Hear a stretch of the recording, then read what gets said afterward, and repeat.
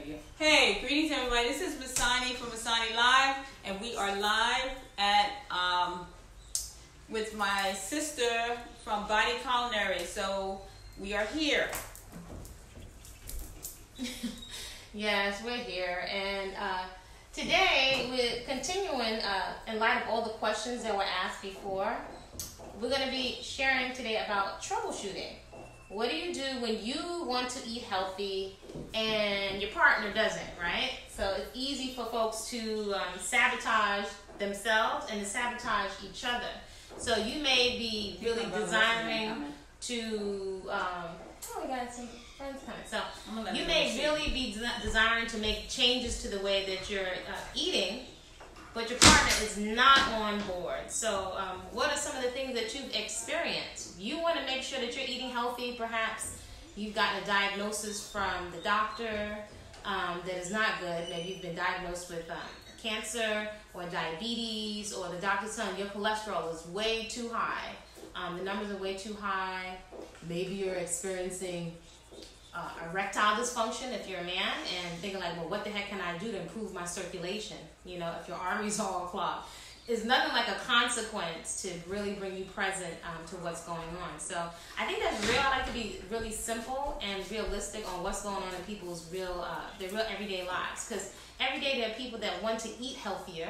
And if we don't use the title vegan, you know, although it's plant-based and cruelty-free, quite often you may be the only person in your work area or in your household or in your family or in your relationship that is really on board with changing the way that you eat, because you have a consequence that you're facing, and it may be a sense of urgency. It may not be the same sense of urgency for somebody's partner. So, you know, as sisters, and usually the person that's usually the big food prepper person, my sister, she usually she'll eat everything.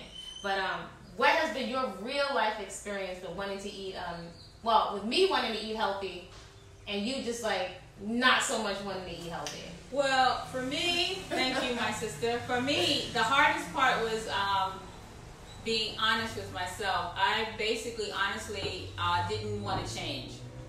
And she was on another frequency, and I was on another one because I was so comfortable with eating my regular cooked food and all that other stuff. So to be honest with you, I wasn't ready to change. But when you have somebody with a very strong personality, and also she educated me. I think what the real thing is that she educated me and showed me some YouTube videos about, you know, eating a certain way and the benefits from it. So I wanted the benefits, but I wasn't really on board with the work.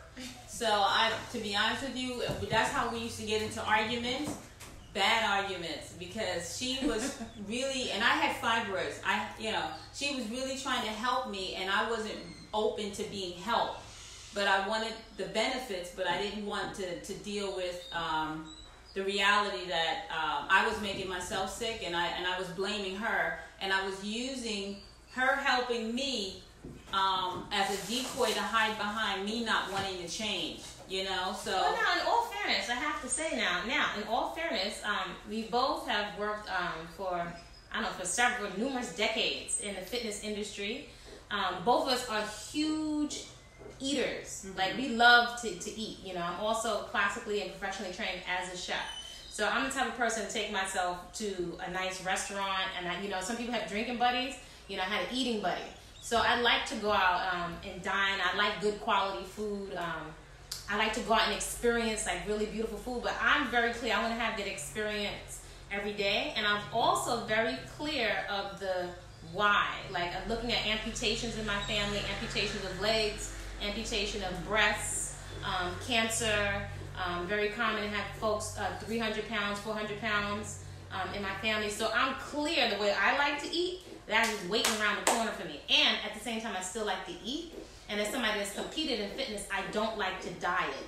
You know, so there were times we were eating lots of health junk. We were eating, we had those gigantic bags of popcorn. She had one, I had one. And we were eating, but we still looked pretty good because we were working out in fitness. So I'm usually the one like leading the charge in terms of being creative with the food, cute packaging for the food. My thing too, for those of you out there who can relate to either one of us, maybe you're a combination of the two, is that I had a cloak and dagger situation where I was hiding behind being a fitness trainer, and I actually worked at Reebok as one of the top trainers at Reebok on the Upper West Side. So since I was the top trainer and I was looking good, and I was much more bigger than I was, I actually felt that I didn't need to listen to her because I'm top trainer and I'm making this much money, and I'm number one. So my ego was controlling my health. Like, I didn't really want to deal with not really taking responsibility, because society has told me you're a top trainer at Reebok, you're making this much money, so who needs to listen to that?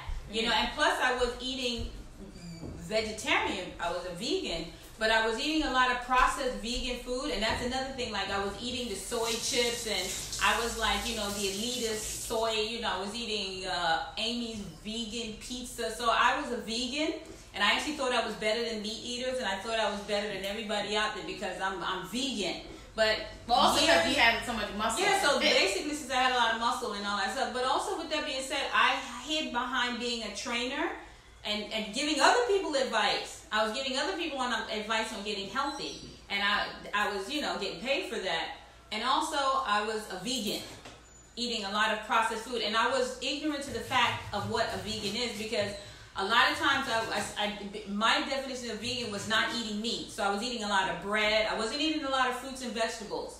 I was eating a lot of bread. I was eating a lot of pizza. I was eating a lot of rice. I was eating a lot of You brought up just a good distinction. I was eating a lot of tofu. I was eating a lot of that texturized vegetable protein. And what happened was, with me, I started getting sick. But I kept thinking, oh well, I'm vegan, so I can't be getting sick. But I wasn't getting sick. But you bring up a good point. So a good distinction to make, and I love to make distinctions and keep everything very simple. And this is why, for years, I'm just operating more than operating on vegan. I'm operating on my Grandma Lou, which is simplicity. So my Grandma Lou feeds people beautiful, delicious food and walk away, right?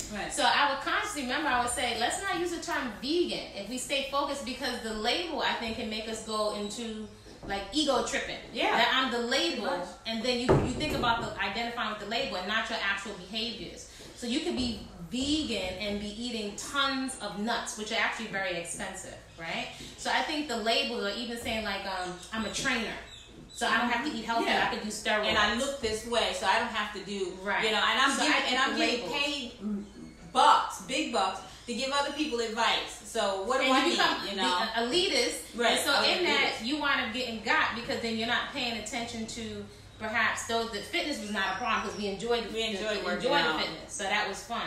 And then I enjoy eating, and I enjoy being a scientist in the food prep area. So all of us have to look at other things like overeating, or if you have a eating buddy and both of you eat to de-stress and for enjoyment. So the label vegan is not speaking to the mindset and the behaviors of gluttony, of not sleeping, of, it could be an area that we look at because we feel like we're good at it.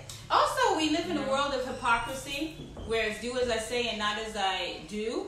A lot of times, because I was an elite trainer at Reebok, I bought into a lot of labels.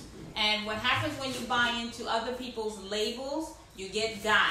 Because you really start to think that you have arrived, that you are the one. You are the guru. It's like being in religion where you're the priest or the one in charge. And I had to really humble myself, and I had to really come asking my sister for forgiveness for my ego maniac outburst. And then troubleshooting that. What were the strategies that I can say? Now I can say as a strategist, because I'm thinking as a mother and as someone that really, I'm very passionate about feeding my people, my community, even my clients. I just made a decision. I'm not going to feed my people poison. I refuse. And then quite often, most of the time, there's a mutiny. So I'm very clear. Either I'm going to go on their side, which I can't, because then I'm going to need to get surgery and get cut open, and I like to eat. Or they're going to come on my side. So my thing is to make sure that you always had like beautiful cloth napkins, spill-proof containers. Yeah. Make sure when you're ready to, when people have an out-of-body experience, that the food is already there, prepared. I don't go anywhere without food, and I know my food has to be prettier than other people's. I know it can't be too expensive and sustainable. So that to me, I think my brain is wired that way. See, and as a mother, I'm just saying in terms of the troubleshooting and right. and but the see, even though she was doing it, I was still on the down low.